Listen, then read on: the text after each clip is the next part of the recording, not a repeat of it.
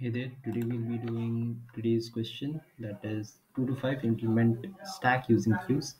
And the question statement given is implement a LIFO stack using only two queues. The implemented stack should support all functions of a normal stack: push, top, pop, and empty. Implement the myStack class, wherein push means we push an element to the stack, pop means take out an element from the stack, top means return the topmost element of the stack, and empty means the stack is empty or not, just return a true and false for that. And yeah, this is it. So if you know the implementation of stack, it is last in first out, right? So whatever has been inserted at the last, that comes out first. So we cannot use a stack here, we just need to use queues here.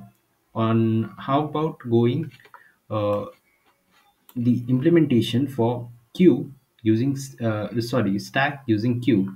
So how we're going to do it is, first we'll take two queues. This is the method that I used at first, which came to my mind. That is why I implemented this two queue method first, and then I eventually did it with one queue. So how we gonna do with two queue is, so this is my q1 and this is my q2. So whenever I get a element, let's say I'll just write a test case. Let's say 1 3 2 8 and 0 and 5 7. Okay, so there will be some pop operations as well here. So I'll just tell you when to do those things as well and how to do that as well. So first we have an insert operation, let's say of 1. So I'll push this into my queue, that is 1, fine, not a problem. Now what we're going to do is, if my size of the queue increases by 1, what I'm going to do is I'll reverse everything and put it into my queue 2. So what I'll do is, right now I've inserted into my q1 and I will also insert into my q2. Now again what I'll do is, again I'll insert 3 and a 3. And where am I getting 3 from here? Okay, this is my insert elements from all the queue. Now I see that my size of queue has been greater than 2. Now what I'm gonna do is I'll simply reverse this up. So what I'm gonna do is I'll just reverse this. And how we're going to reverse this? We'll simply just take out elements from the front and insert it again back. What do I mean by that is, let's say suppose this was my queue, right? My initial queue had what? 1 and 3. So what I will do is I'll just take out the element from the first, that is it was 1, right? And there was 3. So what I'll do is I'll take out the element from the first and again insert it back into the same queue, that is this. So as you can see, it has been reversed, right? 3 and 1. So now what I'll do is again I'll insert this 2. So I've inserted 2, I've inserted 2. So again what I'll do is again I'll reverse this queue. So how are we going to reverse this? Again the same procedure, that is just take the first element, again put it back into the same queue, put the same element, again put it back, put the same element and put it back, right? And as you can see, this has been reversed right now.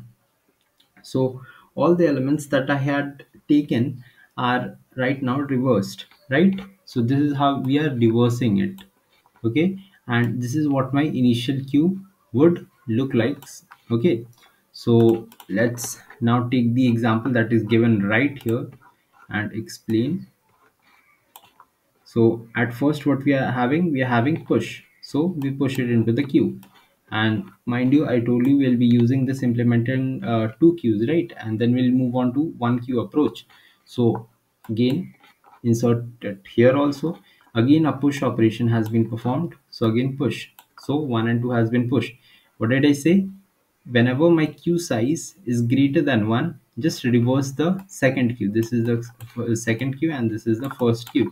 So what will be the reversed queue looking like? It will be looking something like 1 2, right? So this is done. Now when a top operation is performed, I just have to return whatever was at the top. So I'll return this 2, that was at the top, right? And as you can see, if you were implementing using the stack, this would eventually be my top element, right? So this answer is correct, which is also here given right here. Okay, and if I need to pop the element, I need to pop the first element out, right? Which is whichever element was inserted at the last, that is what I would have deleted in my stack. So since we're using it using queue, what I'll do is I'll just simply delete it from my second queue, that is this one. So 2 has been deleted. Now I'll have to check if it is empty or not, but it still has one element right there, right? So it is not empty right now, so I'll just simply return a false. Okay, so that is it for this intuition as well as the explain. Okay, why did I open the discuss section? Sorry about that. um, yeah, now let's get to the code part. I was actually going to open my submission forum. So submission and the second submission which I did. So the first submission that I've done, it's using the first only one queue, and this submission is done using two queues. So I'll just show you this one. Okay. Okay, so here we have the approach and how to do it. So as I said, we insert it into our first queue, again insert it into our second queue, and what did we do? If our size is greater than 1, we just reversed the queue, and this is the reversing. And how this reversing is working on, I just explained it to you, and if you did not get it, again I'll explain it to you here. That is, let's say this is my queue, again this is my queue, and you have something like 1 2 3 and 4. Okay, so if you have something like this, at first this is my q1, this is my q2, and what we're going to do is I'll just insert all the elements, that is 1 at first, insert in both of the queue. Is the size greater than 2? Obviously not. Greater than 1? Sorry, obviously not. So we'll do nothing. Now insert 2 again. 2 has been inserted. Now as we can see, size is greater than 1, so what we're gonna do is we just want to reverse this. How we're gonna reverse this? Take 1, insert it at the back, and this is how we have this. And again what we do is we insert 3. So now we insert a 3 right here. Again we insert a 3 right here. Now what we're gonna do is we're gonna reverse this. How we're gonna reverse this? Take this 2, put it back. Take this 1, put it back right there. Okay, this is not working here. So this is the continuation of the queue. Okay, so 1 is there. So as you can see, in my second queue I have something like 3 to 1, which is exactly the reversed operation, right?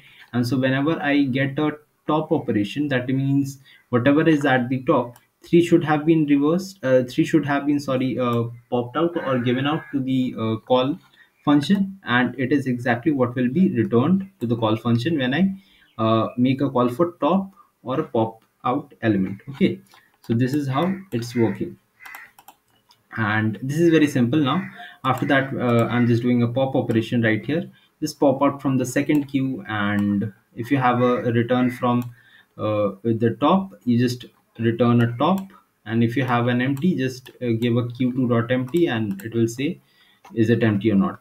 Okay, so I hope you have understood this two queue approach, and actually this second queue was actually not needed also. Okay, this was just for a simplification which I had done. We could also do it using only one queue. That is, how we're gonna do it is we just simply, what we were doing here is that we were maintaining two queues, right? So this queue and this queue. So let's say I insert 1 2 and 3, and in this queue my elements were like this, right? 3 2 and 1. So what happens if I do the reversing in only one queue? Let's see what happens with an example.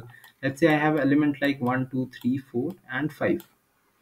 Okay, so at first what is going to happen? One is going to come in, fine, not a problem.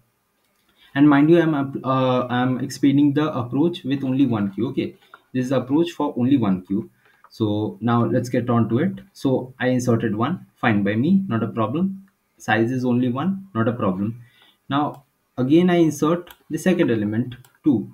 So if I would have had the second queue as well, what would have I done? I would have simply just reversed the elements, right? That would have become 2 and 1. So I will do the same exact operation in this queue itself. And how are we going to do that? Take the first element and insert it again back. Just do it for one time. That means if my size is 2, do it for one time only. That is, if my size is n, do it for n minus 1 time the operation. Okay, take out from the first, insert it back. Do it for n minus 1 time. Now, as you can see, it has been reversed. Now let's see the beauty of this code. So I have something like 2 and 1 in this queue, right? Now again I'll be inserting 3. So if I insert 3, what is my size right now? It is 3. So I have to do the operation of insert and put it back how many times? 2 times, n minus 1 time, as I said. So take this element, put it back, take this element, put it back. As you can see, my queue is already reversed, right? So this is how my queue is looking like right now. And if you just keep on doing this operation, you will see that this is actually the order in which we wanted it to be. Since see, the input was what, 1 2 and 3, right? If we were using a stack, what would we have done? 1 2 3. This is how it would have looked like. And as you can see, this is just the reverse. And since we are using a queue, we will pop out from the front. So we'll pop 3 first, as it would have happened in the stack. You would pop the second element, that is 2, then again 2, and again 1 like in queue, and again 1 like in stack. Okay, so this is how the whole approach goes. So instead of doing this into a separate queue, I just did it in one queue itself, that is right here. So this approach that I did was simply for one queue. Okay, so it is nothing, just the simple thing that I was doing for q2. Everywhere I did it for q2, right? This is q2 q2 q2, and this is also q2. So I just put a q1 there. That is the simplest thing that you have to do, and you just have to remove this q1, nothing else. This is the exact same code that I've written. Okay, and I've also submitted this, as you can see right here. I've submitted this just right now, and this is working perfectly fine. And if you did understand this question as well as the explanation for this question, please do like and subscribe. And yeah, thank you for watching.